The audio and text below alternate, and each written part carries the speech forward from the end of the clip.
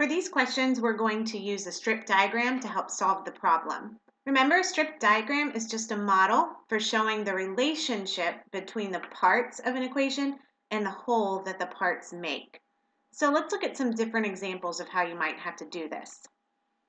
So on number 1, it says if there are 6 peaches in a box and there are 3 boxes, how many peaches are there in total? So for this problem, we're going to be finding the total number of peaches. So if I draw my 2 strips, I'm going to make my bottom strip represent the total and put a question mark there, because that's what we're trying to figure out. So we know the 2 parts of the top strip. We know there are 6 peaches in each box and there are 3 boxes. So I'm just going to draw the 3 boxes and I'm going to label 6 for each one.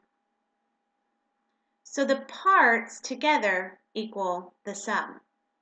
So I could just do repeated addition, 6 plus 6 plus 6, or I could do 6 times 3.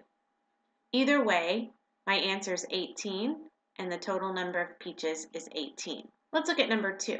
It said Jane has 14 stickers in her collection. If she wanted to fill up 7 pages, how many stickers would she need to put on each page? So this problem is a little bit different because we know the total already. On number 1, we had to find the total, but on number 2, we know that she has 14 in all. So we know this is going to be 14. Something about the top strip we're going to have to figure out. So let's start with what we know. It says she wanted to fill up 7 pages. So I can make 7 squares and have each square represent a page.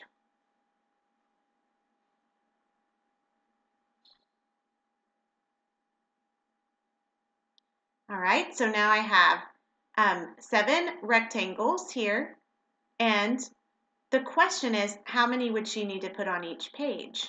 So all I have to do to fill out my strip diagram is to go back and put a question mark on each page. That's what we're trying to figure out. Well, since we know the total, our answer is not going to be bigger than 14. Our answer is going to be smaller. So the 2 operations that give us smaller answers are division and subtraction. We could do repeated addition, but in this case it makes more sense to do division. So if I start with 14, I'm going to divide it by 7, because that's the number of pages I want to fill up.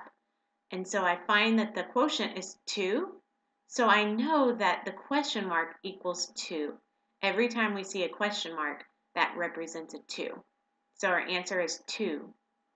Okay, for number 3, it says Brandon ran 56 miles during Joggers Club. If he ran 8 miles on each day, how many days did it take him to run 56 miles? So for this problem, we know the total. We know that the total number of miles he ran was 56. So I can label the strip, the whole strip, 56. And now what I need to think about is the parts. He ran 8 miles on each day, but it doesn't tell us how many days he ran, so it's hard to break this up into the number of days.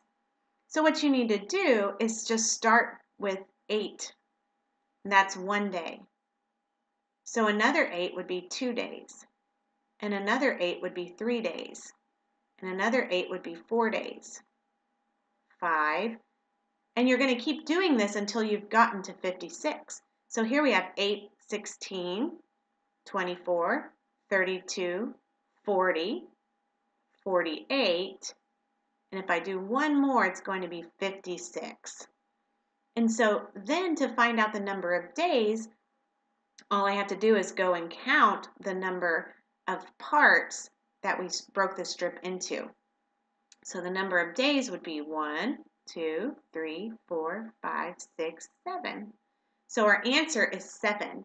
Even though you can't see a 7 anywhere, you have to realize that the parts, the little rectangles that you break it into, represent the factor that represents 7. All right, you try some on your own, and if you need help, you can come back and rewatch the video. Good luck!